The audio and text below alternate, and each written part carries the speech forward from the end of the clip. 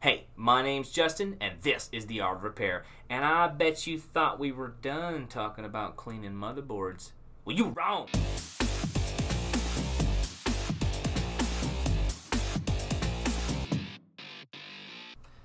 Alright, so we have talked quite a bit about how to clean a motherboard.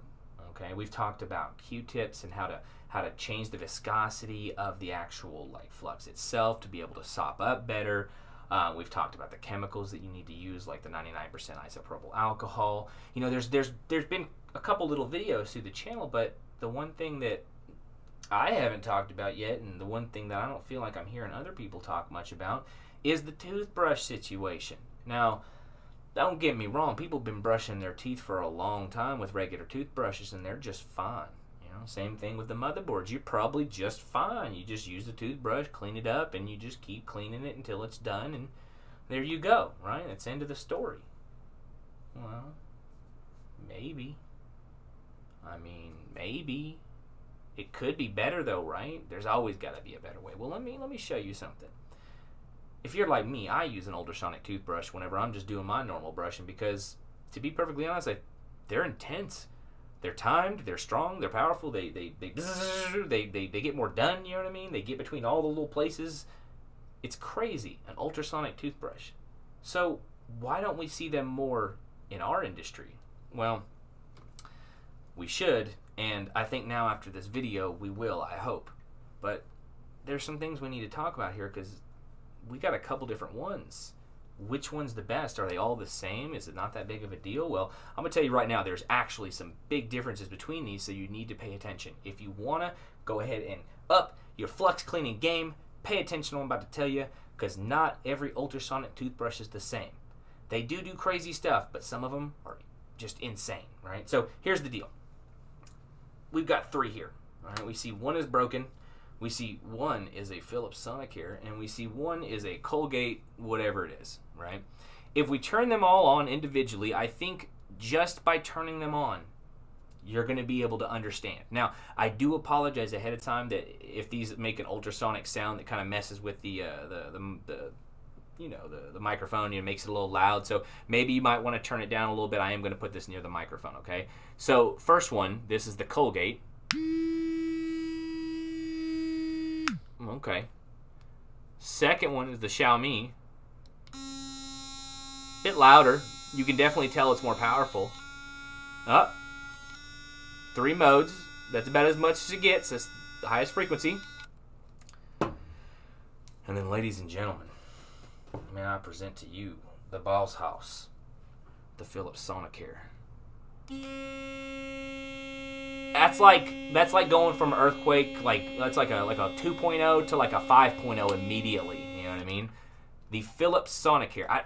We don't even really have to test these for me to really tell you. You can hear this. I mean, you can feel it.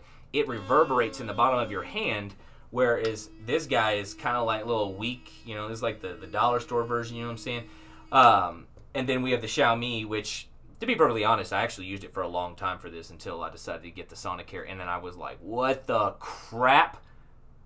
Wow. So, what's the deal here? Let's clean something. As we all know, well, actually, where did it go? I'm just trying to find the one that was all dirty and nasty that I had. Yeah, I'm sure this one will work. We can just get it all nasty real quick.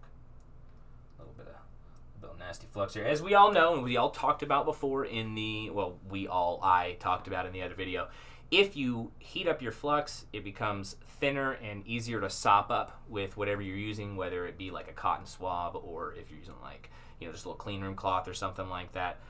So the first thing is make sure that your flux is not super hard, right? We're just going to warm this up a little bit. Let's see here. And you can actually tell there's a lot of grime and gunk, and it's just nasty. We probably don't even need to do this part. It's probably already nasty enough. This is just something out the old donor box of time. Look at how nasty it is. So whatever. We've got it heated up. It's thinner now, right? And at this point, you would see somebody going to town, just scrubbing and scrubbing and scrubbing and scrubbing. Let me show you something with this Sonicare. First things first. ingredients here. You know what I'm saying? We got to get our isopropyl alcohol. Don't turn this on before you touch the board. If you do, you better have some glasses on. It's going to go everywhere, you know what I mean? So after that, you can look down here into this screen, this down here, you know what I'm saying? And I am just going to, I mean, this is like toothbrushing, you know what I mean? Do your normal toothbrushing, but just do it like this. I mean, you can see it doing its, I'm not even, it's self-explanatory. Let's just get this thing cleaned up, you know what I mean?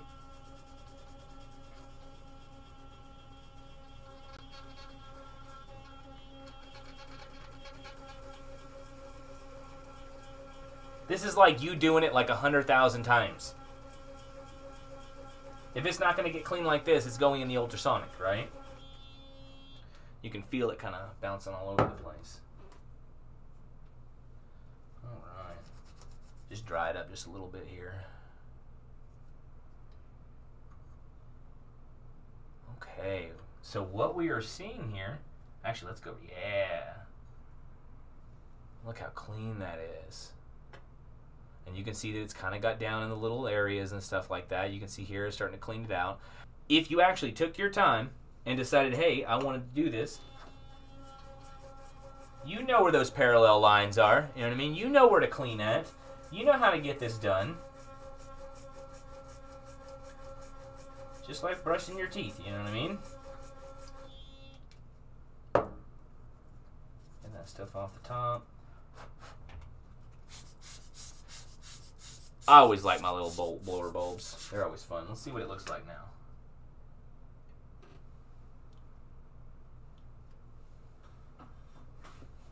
Da-da-da. I don't think I really need to say anymore. You guys see how clean that is? You see how clean that is? Go get yourself a Philips Sonicare. Go get yourself a couple of the knockoff, off-brand doohickeys. You can get them on AliExpress, wherever. You know, you can even go to Walmart and get them pretty cheap. You know what I'm saying? Like 5-pack was like $25. These will last you for a hot minute. I've seen people using the same toothbrush for like 5 years. You know what I mean? What are my last thoughts here? My last thoughts. If somebody doesn't do this soon enough, I'm gonna do it. I want these with horsehair inside here and ESD. Somebody go do that. That's all I'm saying. So, da-da-da. Make sure you like, make sure you subscribe, make sure you turn on those notifications, and most importantly, if you're in any of those groups online, do me a super solid favor if you learn something today. Would you just post this video in there and just ask people what they think? Tag me in it. Whatever you want to do. You know what I mean? I just want to see what other people think. That's all. And I want to share what I'm doing. So, anyway, hope you learned something. I will catch you next time. Alright, looks like we made it through a whole nother video. That's right. Now you yourself can go pick up a Philips Sonicare and some extra bristles if you need at some point.